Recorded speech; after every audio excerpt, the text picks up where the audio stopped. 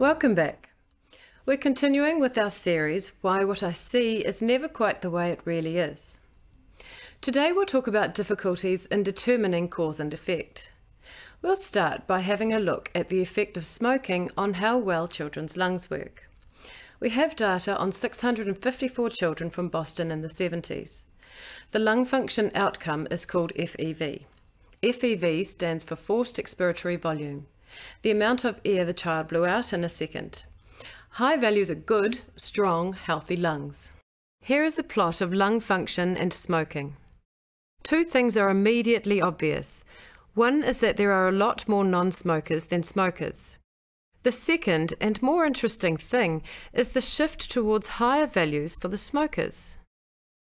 Smokers tend to have higher lung function values than non-smokers.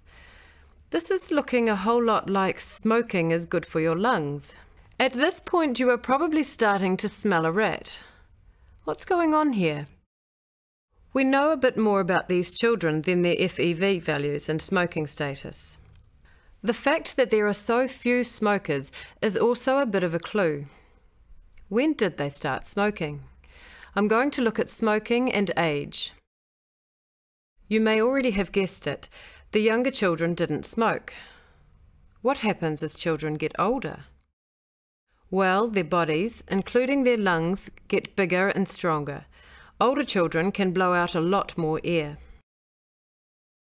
So in comparing smokers to non-smokers, we're comparing a group with lots of younger children with small lungs to a group of mainly older children with larger, stronger lungs.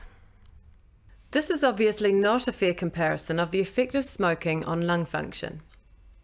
Before jumping to the lesson from all of this, I want you to try to second-guess your own thinking.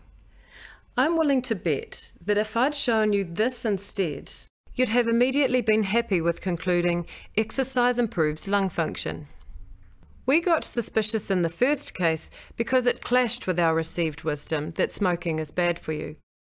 But here we're much less likely to think critically and dig deeper because it aligns with another piece of received wisdom: exercise is good for you. The big message is that we should never conclude, just from seeing a relationship in data like this, that's what did it. There is always the chance that the real culprit is that the groups we are looking at are unbalanced with respect to some other important factor, like age here. Time for some name calling. A variable is said to be a cause of changes in the outcome, if actually changing its value leads to a change in the pattern of the outcomes. People tend to jump to causal conclusions too fast, based on too little evidence.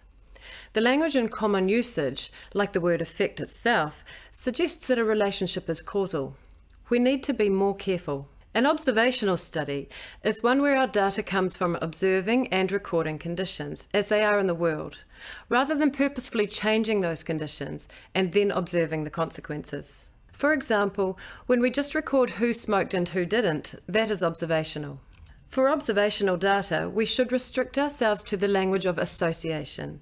Positive association when things tend to occur together, and negative association where the opposite occurs. A causal conclusion, this is what did it, can never be justified on the basis of observational data alone. There has to be other supporting evidence. In the context of our example, purposefully changing the settings would be making some people smoke and others not smoke. In a randomized experiment, we change conditions purposefully and use a random process to decide who will be subjected to what conditions. The randomization is done to try to ensure balance on other causal factors. A variable like age in our example is called a confounder, or a lurking variable.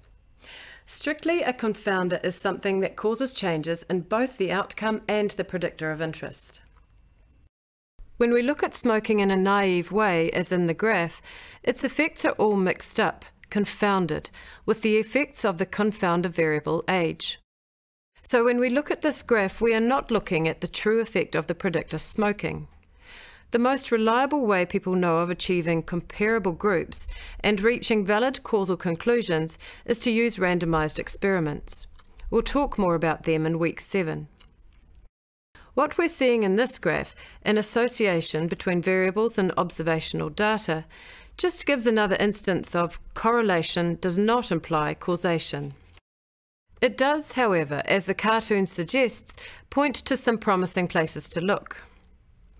Correlation doesn't imply causation, but it does wiggle its eyebrows suggestively and gesture furtively while mouthing, "Look over there."